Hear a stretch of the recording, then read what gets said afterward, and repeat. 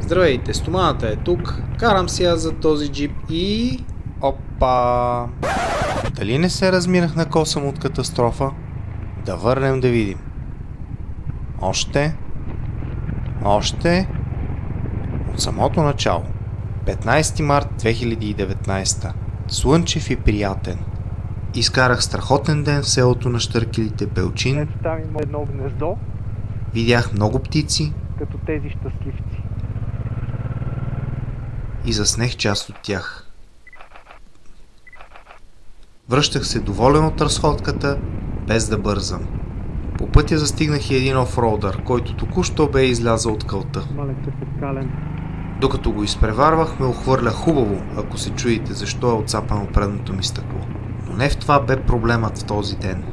На влизане в село Бистрица настигнах друг джип Тойота, по-градски тип. Докато го наближавах, наблюдавах поведението. Всичко говореше лош или по-зле, пиян шофьор. При първия завой пресече линията и навлезе силно в насрещното.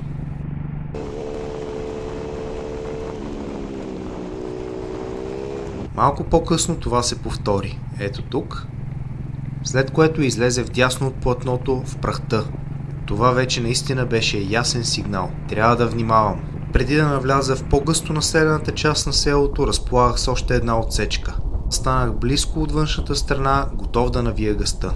И когато момента настъпи на излизане от завоя, джипа рязко наби спирачки. Моторът бе наклонен, но трябваше и аз да спирам.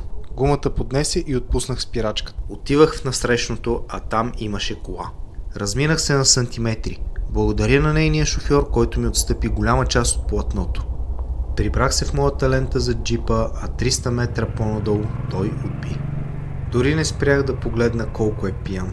Грешката си беше изцяло моя и започнах да я анализирам. Първо и основно, когато си имаме работа с лоши шофьори, трябва да осигурим по-голям аванс при изпреварване, а не последната най-къса отсечка вътре в селото.